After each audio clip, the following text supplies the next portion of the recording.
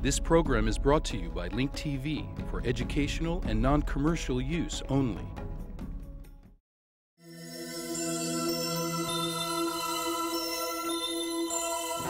Mosaic, a daily news program from Link TV, presents a selection of news reports from independent and state-controlled broadcasters from throughout the Middle East.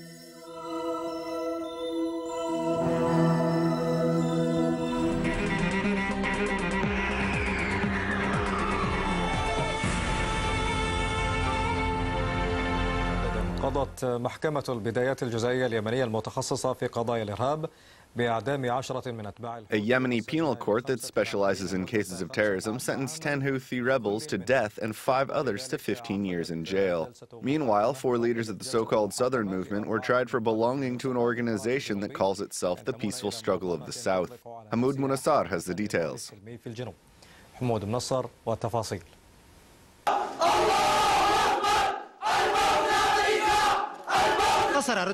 The defendants reacted to the death penalty and jail terms by repeatedly shouting the slogan of the Houthi group that fought the Yemeni army and security forces in the 6th war in the provinces of Sa'ada and Amran.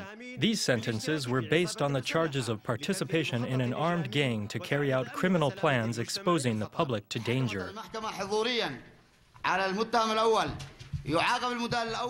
The first defendant, Muhammad Ahmad Hamoud al-Sheikh al-Ugrub. The second defendant, Ahmad Muhammad al-Maziji. The third defendant, Abdullah Muhammad Ali al-Uqli. The fourth defendant, Abdul Jalil Muhammad Ahmad Hussein al-Jibsi. And the fifth defendant, Bashir Muhammad Ahmad Hussein al-Uqli, all received the death penalty. 13 convicted men appealed against the legitimacy of the sentences, saying they do not acknowledge the legitimacy of the court. They reject the current government which they fought against. A lawyer for 2 defendants appealed the court's decision, which implies that they acknowledge the legitimacy of the court. Meanwhile, the court reiterated that this group is an extension of other groups that the government described as backward forces. We have evidence to prove the accusations of participation in an armed gang in the form of an organized terrorist group that wrongfully justifies its actions on a religious basis with the objective of undermining the country's peace, stability, and national unity. Meanwhile, protests are continuing in some of the southern cities, demanding the release of the arrested men known to be part of the Southern Movement. 4 leaders of the Najah organization were tried on charges of committing criminal acts, undermining national unity, violating constitutional rules, and instigating armed rebellions among people. You say that we call for separation, repeat slogans against unity, and call for the intervention of the international community. The answer, first of all, is that we in the Najah movement have not said these things. Even if we did say these things, the goal was to pressure the authority to respond to the people's requests. As the trials continue against the peaceful struggle of the South, the battles between the government and the armed rebels in Sa'ada and Amran increases the challenges for the Yemeni authorities to restore stability to these areas.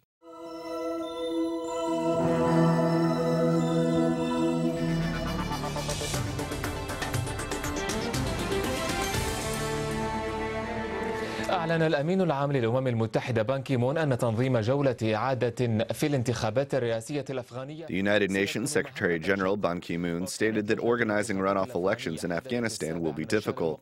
The Afghan Election Committee scheduled the runoff election for November 7th after confirming widespread forgery in the first round of elections that took place about 2 months ago.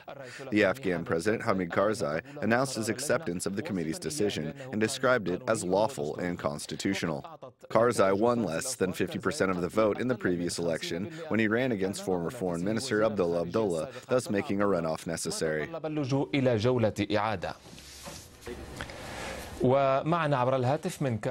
Joining us by telephone from Kabul is Abdul Shakur Waqif Hakimi, the media official of the Afghan Islamic Institution and Vice President of the election campaign for a candidate, Abdullah.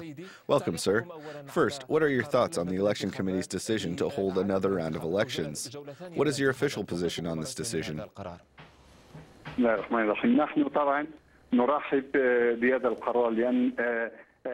In the name of God, the most merciful and compassionate, we welcome this decision. We were waiting for it.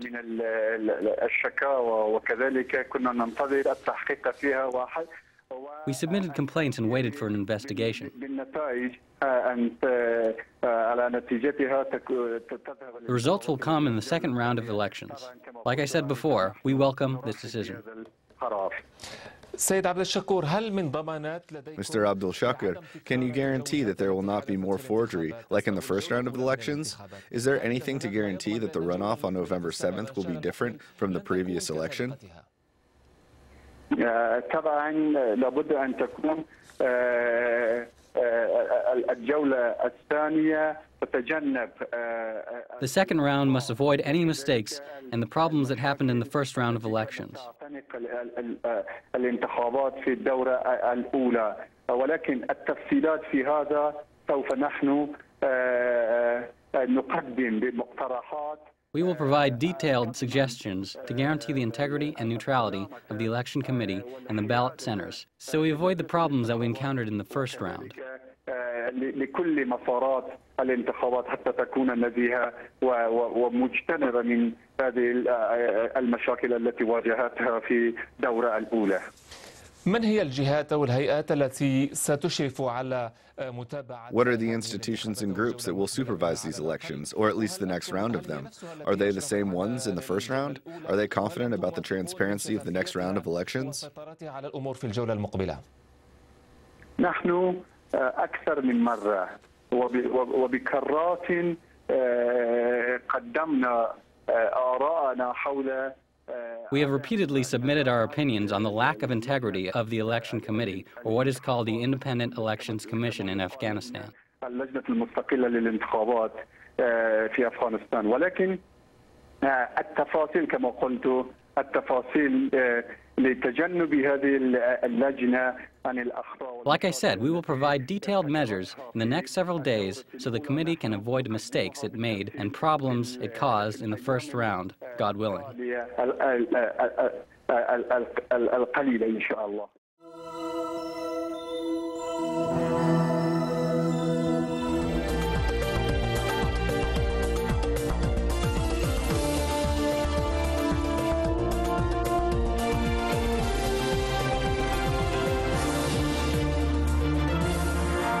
والضغط على إسلام آباد يأتيها من الداخل والخارج حيث صعدت طهران اليوم من حدة. Islamabad is being pressured from within and without. Tehran intensified its accusations today against Pakistan of taking part in the attack against the Iranian Revolutionary Guards last Sunday, which killed 15 members. Iranian Foreign Minister Munasher Mottaki said that the perpetrators of the attack, which took place in the middle of Iran's southeastern region, are based in Pakistan and received support from intelligence agencies from some countries in the region. According to the Iranian Security Minister Sheikh Haider Busalhi, Tehran is supposed to send a security delegation to Pakistan with evidence linking Jundullah with Pakistani intelligence. Iranian President Mahmoud Ahmadinejad called on his Pakistani counterpart Asif Ali Zardari, urging him to arrest Jundullah members, especially after the organization claimed responsibility for the attack in Iran. Ahmadinejad announced previously that his country received information that some Pakistani intelligence agents collaborated with the perpetrators of the attack. He said that Iran has the right to ask for their extradition and said that Tehran will provide evidence linking Pakistani intelligence to the explosions and that it will demand Pakistan hand over the head of Jundullah Abdul Malik Rigi. Funeral processions were held for the victims of the attack, which killed 42 and injured 50 others. Our correspondent, Rida Al-Basha, reports from Tehran. What message will the Iranian security delegation take to Islamabad since these accusations have intensified? Just as you indicated, the Iranian Minister of Security and the Foreign Minister said that security delegations that will go to Pakistan in the near future will present strong evidence showing that Pakistani intelligence collaborated with Jundullah and supported them inside Pakistan. In addition, the Iranian delegation will demand that Pakistan specify a timetable for pursuing Jundullah and hand over the head of this organization, Abdul Malik Rigi, in the near future. Of course, this is the most important message that the Iranian security delegation will present. In addition, Iran has evidence showing that Britain is involved in supporting groups in Sistan and Baluchistan, which use bases in Pakistan to attack targets inside Iran. These were the words of Iranian Foreign Minister Manouchehr Mottaki.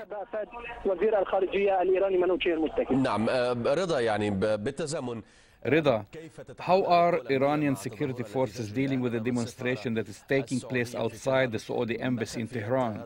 Is this demonstration linked to the attack in Iran?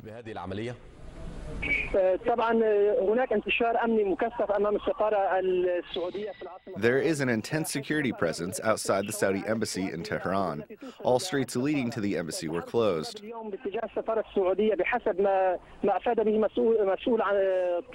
Iranian students went to the Saudi embassy today to condemn the Saudi policy, which they believe supports terrorist and extremist groups that were behind the attack in Sistan and Baluchistan. الإرهابية والجماعات المتشددة التي كان لها يدا وكانت هي السبب تفجير. They are also demanding that the religious ritual of the Hajj be suspended because of the Saudi policy, which these students believe supports Britain and the U.S.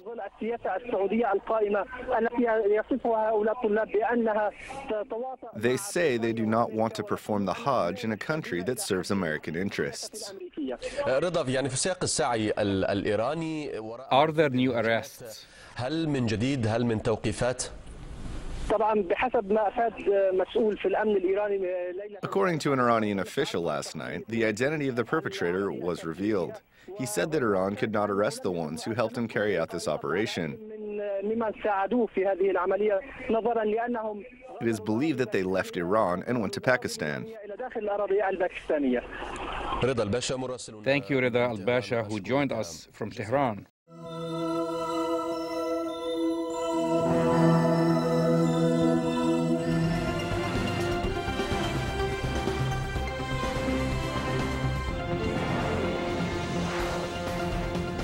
Three suspects have been arrested in connection with Sunday's deadly bombing in Iran's Sistan-Baluchistan province. The public prosecutor of the provincial capital, Zahedan, says the bomber, who has also been identified as an Iranian national. The prosecutor did not give more information as the case is in the process of being investigated. Meanwhile, a funeral for 8 of the attack victims was held in the capital, Tehran. Thousands of people, including high-ranking officials, took part in the funeral procession. The bodies of most of the victims were already laid to rest in their hometowns in the southeastern part of the country. The terrorist act killed 42 people, including several senior commanders of the Islamic Revolution Guard Corps. Remaining with the issue, Iran is sending a group of security and intelligence officers to Pakistan. The delegation will discuss the recent terrorist attack against Iran with Islamabad officials. Tehran says the group behind Sunday's deadly bombing in the country's southeast is based in Pakistan. The intelligence minister says Tehran has evidence that the leader of the group, known as Jundullah, has links with Pakistan's intelligence agencies. Jundullah has claimed responsibility for Sunday's bombing. Pakistan's foreign ministry spokesman Abdul Basit told Press TV on Sunday that the attack was an attempt to, quote, spoil ties with Tehran. He said Islamabad would do its best to capture and hand over the anti-Iran terrorists to Iranian authorities.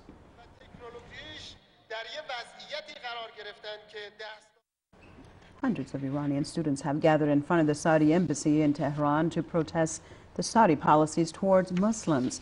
The students accuse the Saudi government of involvement in the killing of Muslims in other countries, as well as disrupting the process of Shia-Sunni unification. The protesters say the Saudis are behind recent unrest in Yemen and Iraq. Police surrounded the area and prevented the demonstrators from moving toward the embassy.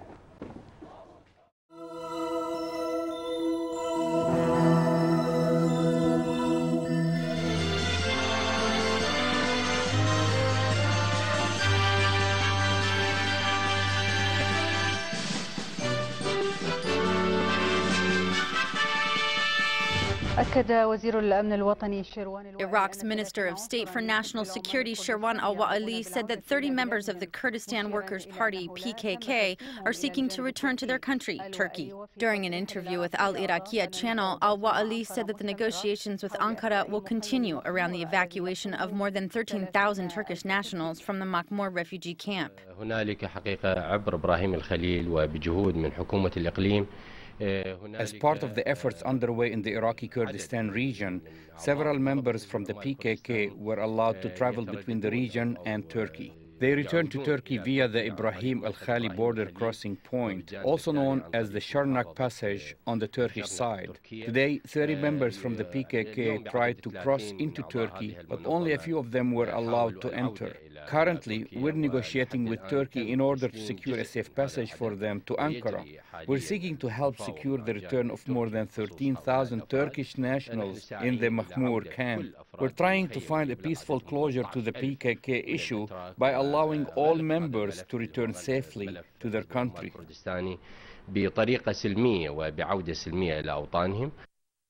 The countless crimes committed by members of the Iraqi Ba'ath Party are familiar to nearly everyone except for those in denial. A senior member of the Ba'ath Party gave confessions today before the Iraqi High Criminal Court. Qutban Ibrahim al-Hassan admitted today before the Iraqi High Criminal Court that the dismantled Ba'ath Party has committed countless crimes against the Iraqi people. The Iraqi High Criminal Court held another trial session today against members of the former Iraqi regime. The defendants are standing trial on charges stemming from their role in draining Iraq's marsh region and displacing its residents in the 1980s.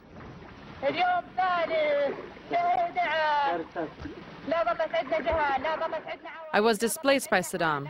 This is my third day on the run. They wiped out entire families, including children. We were left with nothing. We had no place to hide. They followed us everywhere. Where is the international community, and where are the good people of Iraq? We were displaced by Saddam. He didn't leave us alone.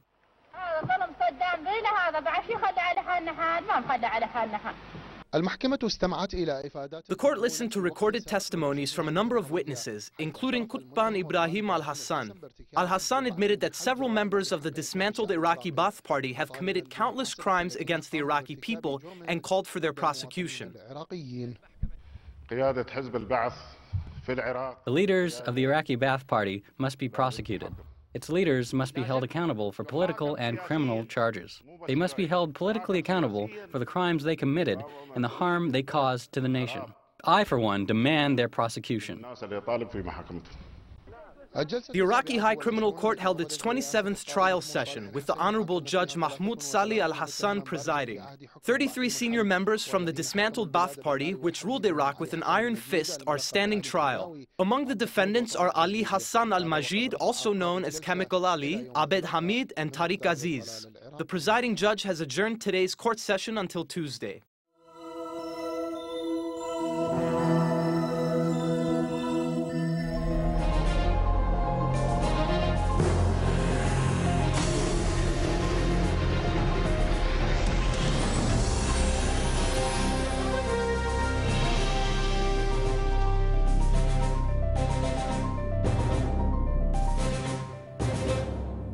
The Islamic Party said the Somali President's call to opposition parties for dialogue was hypocritical. The party added that it will not carry out any dialogue with the government because it is part of the problem in Somalia.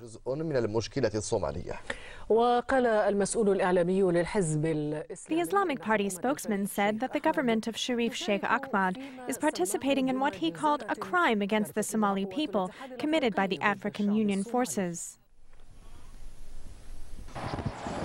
The Somali government views the latest battles between the Islamic Party and the Al-Shabaab Al-Mujahideen movement as an opportunity to show that the ongoing war in the country is not based on religion. The Somali president demanded that the fighting between Somalis be stopped, even between his opposition parties, and called on them to hold dialogue with the interim government and find diplomatic ways to solve their problems.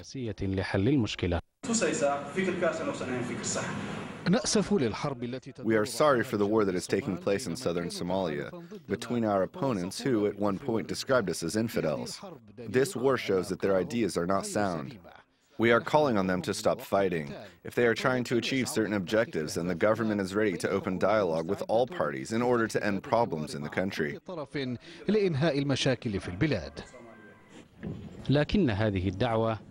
However, this call fell on deaf ears. The Islamic Party reiterated its previous conditions with the government, including the demand for Ethiopian forces to leave the country, dissolve the current government, and hold a general conference for dialogue and reconciliation between all Somali people. فشريف كان قائدا لانتفاضتين شعبيتين الانتفاضة الأولى. Sharif was the leader of two popular intifadas. The first one was launched against warlords. The second was launched against the Ethiopian invasion. However, the developments that followed these two popular intifadas should have been used to solve the political crisis in Somalia. Instead, the situation returned to square one and the president became the Karzai of Somalia. فبدلا من ذلك عاد الأمور إلى ما كانت عليه وأصبح كرسي صومالي. ويرى المراقبون أن المصالحة الصومالية تتطلب. Political observers believe that Somali reconciliation requires tangible compromises, especially from the opposition and the interim government as well. The preconditions set for the dialogue will weaken the possibility of bridging the gap between political opponents in the country, especially between the Islamic Party and the interim government. The Al-Shabaab Al-Mujahideen movement looks at things from an ideological perspective and believes the current government is not Islamic. No one is allowed to talk about it. The only solution, in their view, is fighting the interim government and defeating it with military force. This reflects the international community's symbolic support of the Somali President, especially support from the United States and neighboring countries.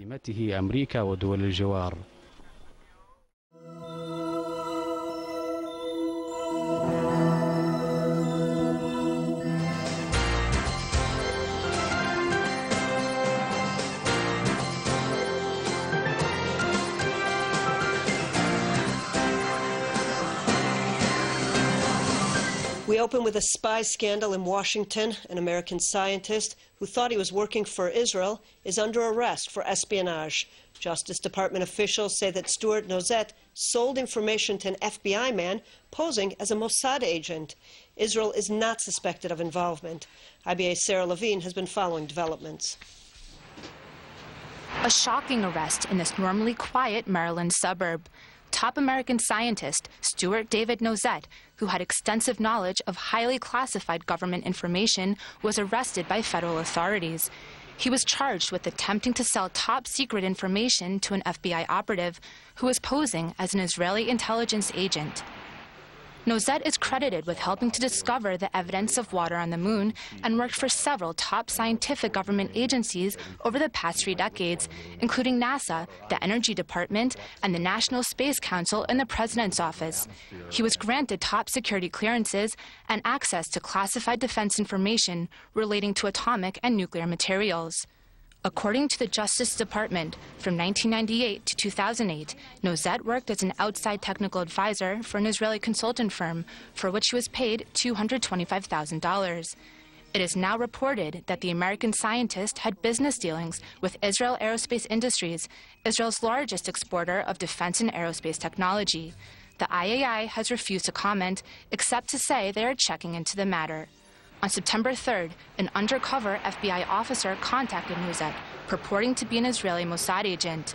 The two met at a Washington hotel soon after, and Nozette allegedly expressed his willingness to work for Israeli intelligence in return for large cash sums. According to the affidavit, Nozette told the agent that he no longer had legal access to classified information, but that he could recall it by memory. The agent told Nozette that the Mossad would set up a communication system for the two to exchange information and money payments. Over the course of the next few weeks, according to court papers, the FBI left Nozette letters in the post office mailbox requesting classified satellite information. The scientist allegedly answered them and received cash payments in return. Nozette was arrested yesterday and formally charged in a criminal complaint with attempting to communicate, deliver, and transmit classified information. He is expected to make his first court appearance today. Stunned neighbors expressed their shock as they watched the FBI search Nozette's house, carrying out bags and information. court papers do not mention any involvement by the Israeli government, and Jerusalem has no initial comment. This is Sarah Levine for IBA News.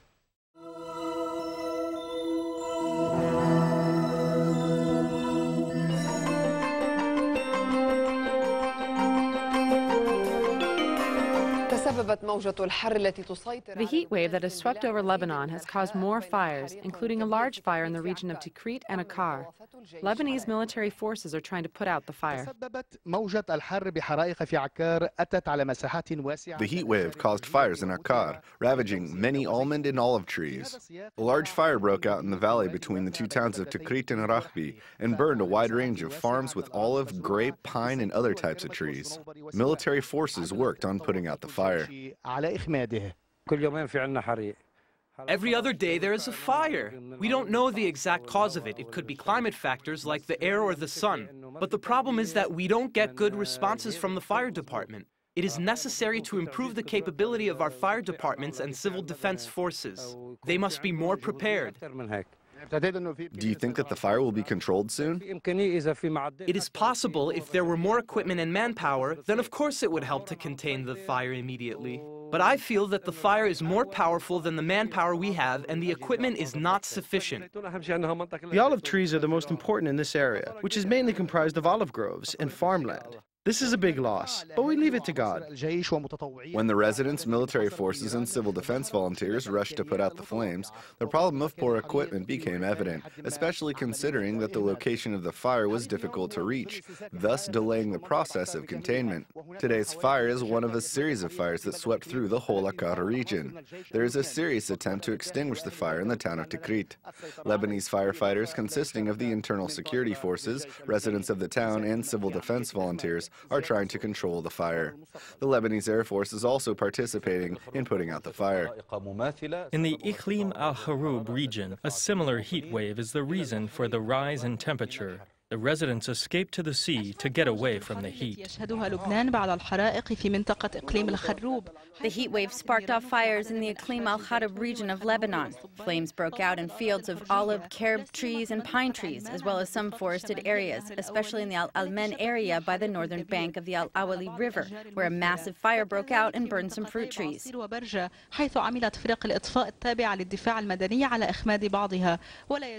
areas of Basir and Barja, the fire crews subordinate to the civil defense forces managed to put out some of the fires. They're still working to contain the fire to prevent it from spreading. The October heat sparked by mountain fires drove some citizens living by the beach to the ocean. At the beaches, many swimmers headed to the waters to cool off. Get more news about the Middle East online at linktv.org/Mosaic. The Mosaic webpage offers a complete archive of Mosaic programs, program transcripts, the Mosaic video podcast, and the Mosaic Intelligence Report, a weekly analysis of the hottest stories from the Middle East. The views expressed on Mosaic are those of the participating broadcasters, not Link TV or its sponsors. The production of Mosaic is made possible with the support of viewers like you. Thank you.